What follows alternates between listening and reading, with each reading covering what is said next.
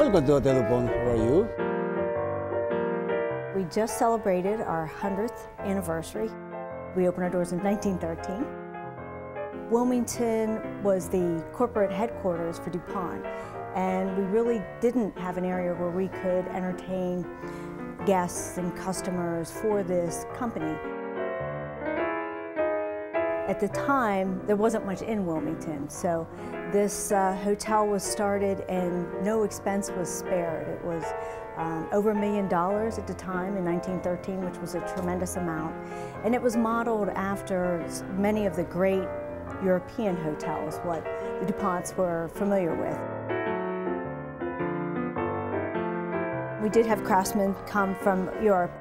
The ballroom in particular, the sgraffito, it's really a lost art now that it took over 100 Italian craftsmen to scratch in those beautiful areas that you see throughout the ballroom. In addition, we labored for over 2 years in putting the hotel together. Again, craftsmen from Europe on every detail to get it just right. Two areas that we did have that were very special in the time, we had a hat shop and we had a soda shop. And the hat shop was in the 1920s, at a time when ladies wore very fancy, beautiful hats. The soda shop was also a very exciting place to be, where you could watch the celebrities as they came out from the theater. So it was a great place to people watch.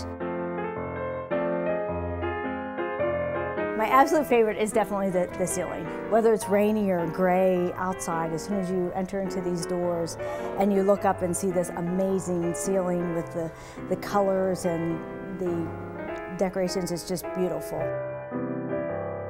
We want to wow them. We want them to have a fantastic, memorable experience. From the minute they come out the car door to they walk up to their room.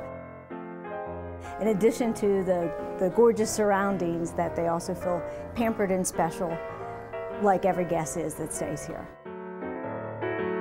It's really a hidden gem in Wilmington. It's a beautiful historic property. It's part of the community, it's part of the history, and it's just exciting to also share that every day.